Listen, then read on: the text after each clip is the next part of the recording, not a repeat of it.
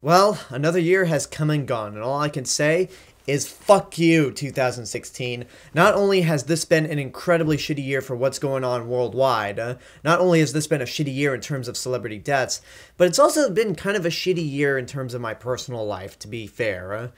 But in terms of movies, it's been a mediocre year. This is one of the more mediocre years in movies I've seen in a while. So mediocre, in fact, that a lot of the movies on this list, I didn't really hate. I just thought they were bad, but whatever. So that's what we're doing. If you've been following my channel for a while, you know that I always do my worst stuff first. I know everybody out there does their best stuff first, like Jeremy Johns, Chris Stuckman, Schmoes. No, I like to get the negative stuff out of the way first and end the year on a positive note. And given how shitty this year's been, we need to end it on a positive note. So let's just jump into my personal worst movies of 2016.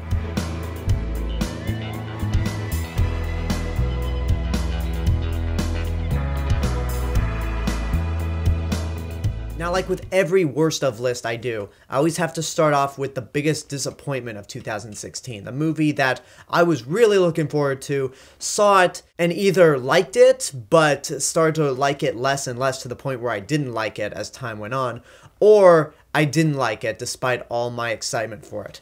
And this year, that movie for me is X-Men Apocalypse. I loved X-Men Days of Future Past. I love X-Men First Class. I love X-Men and X2, the first two movies that Bryan Singer did. So with him coming back in the director's chair for Apocalypse, I thought, okay, he's gonna make another really badass X-Men movie. I saw it, and even though I did like it initially, I was disappointed with the movie. Yes, the dynamic between Charles Xavier and Magneto is still there, and it works. Some of the actors are really good, but overall, it's a mess. The new characters aren't that interesting with the exception of Jean Grey. I don't know why Mystique is the main focus of this movie.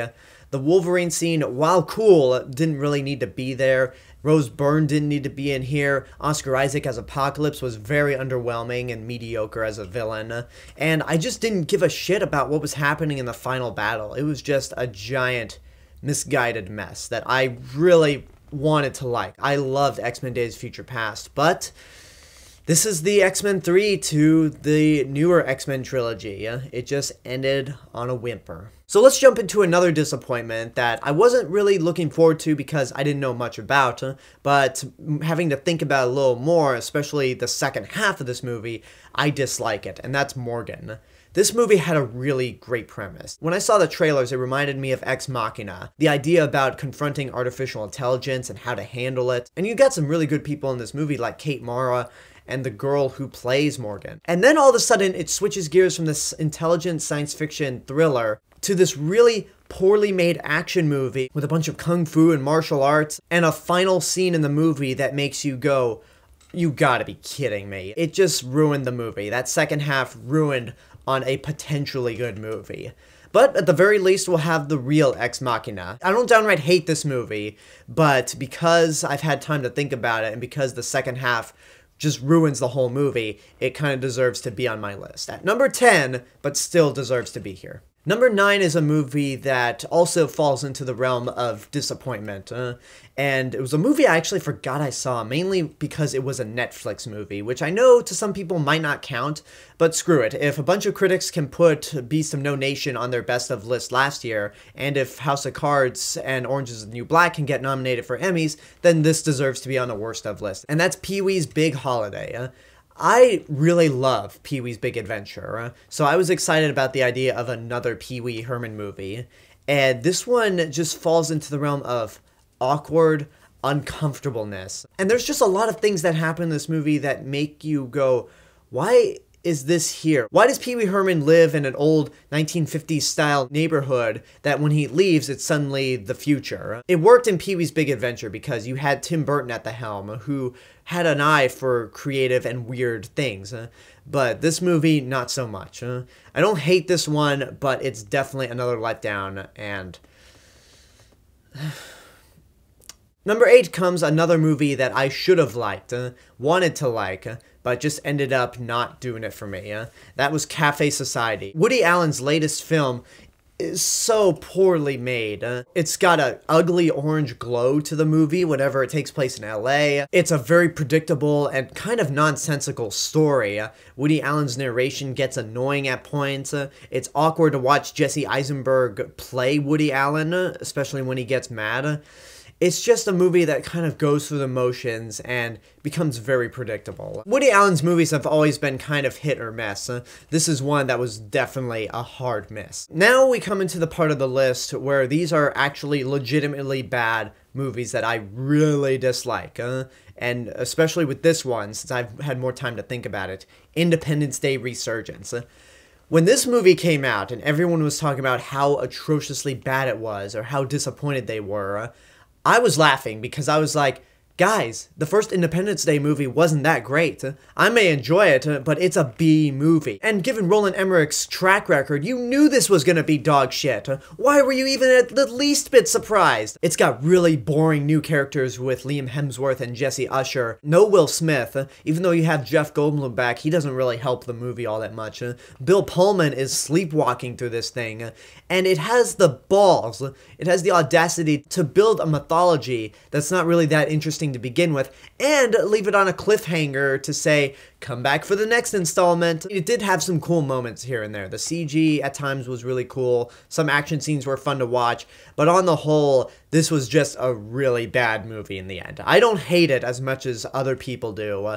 That's why it's at number 7, but I am glad that there will be no Independence Day 3 because this movie tanked. Thank God. Up next at number 6, we have the poor man's Guardians of the Galaxy, Suicide Squad. A lot of people were really looking forward to this movie, saying that it was going to be the one to put DC on track. I looked at the trailers and thought, I don't think this is going to be really good at all, but you never know. And sure enough, no, it wasn't good at all. This movie I don't downright hate, but at the same time, there's nothing about it that I really liked at all. The action's kind of uninspired, the soundtrack is distracting. Will Smith was good in the movie, but he was just Will Smith. He never turned into Deadshot. Jared Leto is terrible as the Joker. He's just so wasted and just not a really fun Joker to watch. He's just so poorly done. And Margot Robbie as Harley Quinn was so underwhelming. Her accent kept going in and out, and she's never the true Harley Quinn that we deserve to see. And this is a movie that's bad that even people that liked Batman vs. Superman said, yeah, this one was dog shit.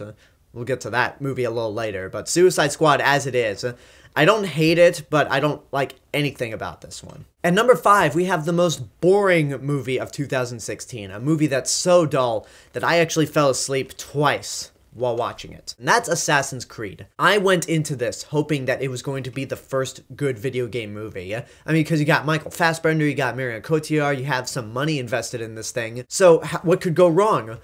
Well, everything.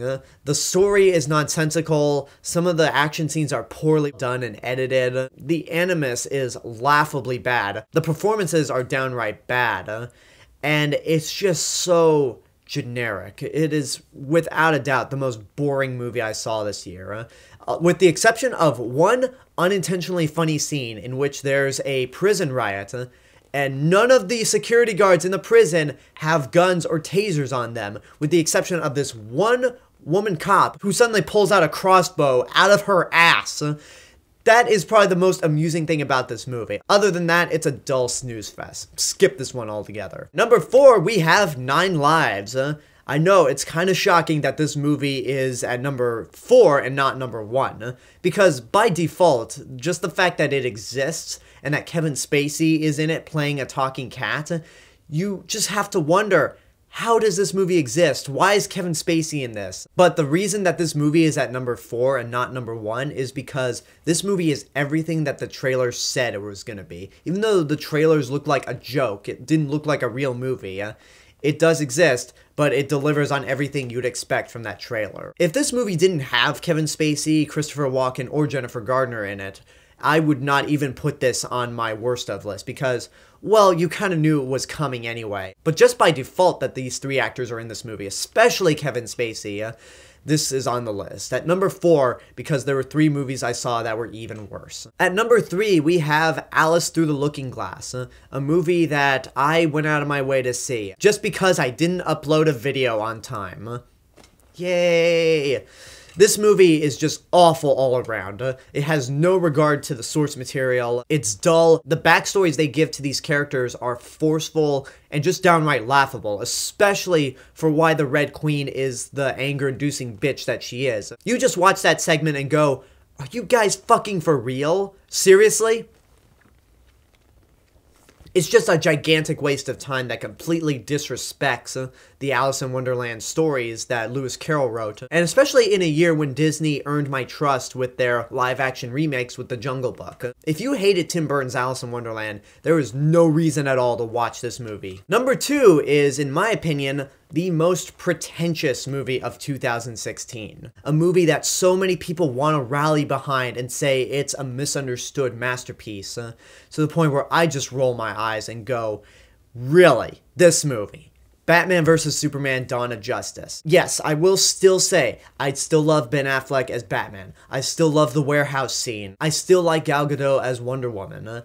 But this movie, unlike Suicide Squad, made me angry. And I actually had to think for a while which movie was worse, Batman vs. Superman or Suicide Squad.